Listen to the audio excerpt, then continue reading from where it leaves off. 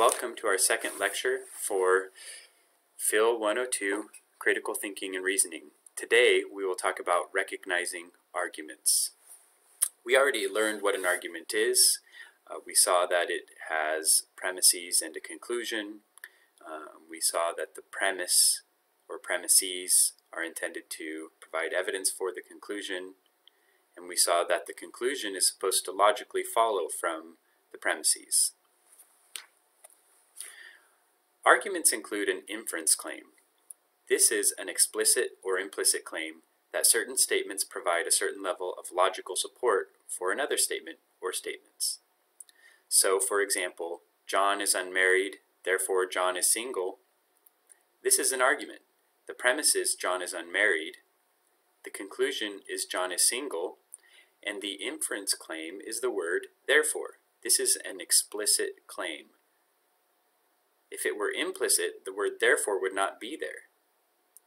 If the author intended this to be an argument, well, then there would be an implicit claim that the fact that John is single follows from the fact that John is unmarried. Let's look at the second example. Most students are under 30, and John is a student. Therefore, John is under 30. As you might have guessed, the premises are most students are under 30 and John is a student. The conclusion is John is under 30. And the indicator or the inference claim is therefore. The word therefore indicates that the statements most students are under 30 and John is a student provide a certain level of logical support for the statement John is under 30. An inference claim can be identified by indicator words. There are conclusion indicator words and premise indicator words. Some examples of conclusion indicators are therefore, thus, so, hence, consequently. You can find more examples on pages 6 and 7 of your textbook, the 3rd edition.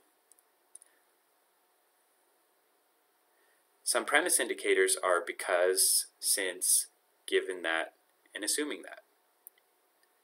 Let's see some indicators in an actual argument.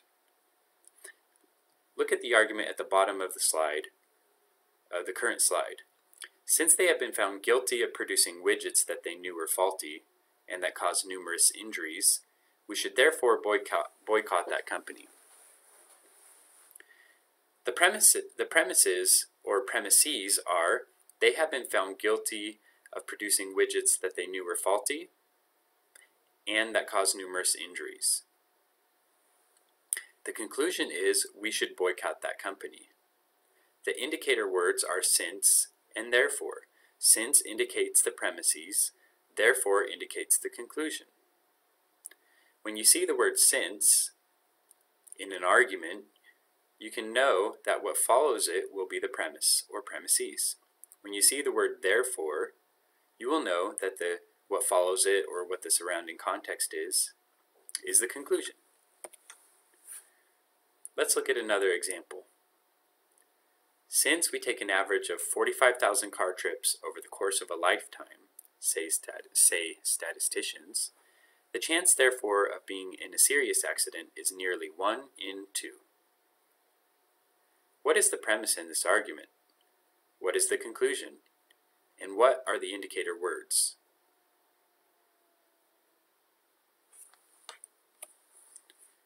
What's the premise? Quote, we take an average of 45,000 car trips over the course of a lifetime, unquote. What is the conclusion? The chance of being in a serious accident is nearly 1 in 2. The word therefore in the conclusion should not be there. That's an indicator word, and it's not part of the conclusion. What are the indicator words? The word since and therefore. Since indicates a premise, therefore indicates a conclusion. How about this one? For 100 years, anytime the stock market has lost at least 20% of its value from its highest point in any fiscal year, there has been a recession. The current stock market has lost 22% of its value during the last fiscal year. Thus, we are going to have a recession. What are the premises and what is the conclusion? What are the premise/conclusion indicators?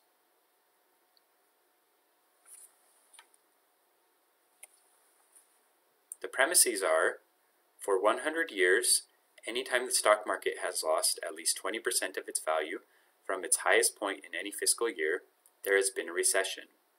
The current stock market has lost 22% of its value during the last fiscal year. The conclusion is, we are going to have a recession. The premise and conclusion indicators, well, there's only one, and it's the word thus. That indicates the conclusion. We are going to have a recession. Here's a final example. You should buy an iPad instead of a notebook. You should also buy a Honda instead of a Toyota, and a Vizio television instead of a Sony. What are the premises and what is the conclusion? What are the premise-conclusion indicators?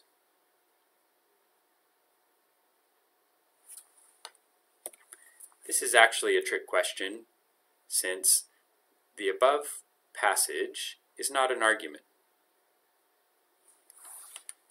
That's all we have for our lecture on recognizing arguments. If you have any questions, please let me know.